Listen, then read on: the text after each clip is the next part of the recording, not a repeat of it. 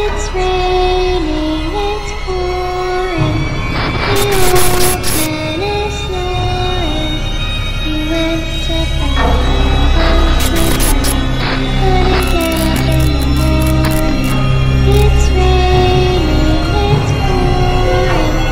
The old man is snoring. So hey everyone, and welcome back to my channel. And we watched the very new Batman movie called Soul of the Dragon. Anyways, back in the 1970s, sorry, back in the 1970s, so Bruce went to a martial arts, and then one of the students opened the gate to hell, and the teacher actually sacrificed himself by going in to the gate so that he can close the doors.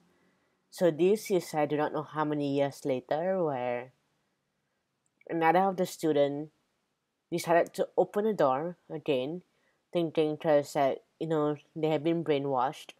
So this is when this movie is,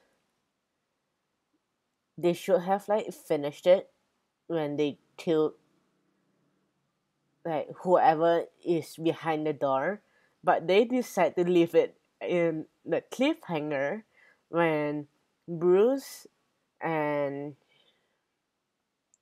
three other of the members that he met in the karate school, the martial arts school, went through the gate. Then it like ends like right there. So yeah. On for eternity. Soul, did you say?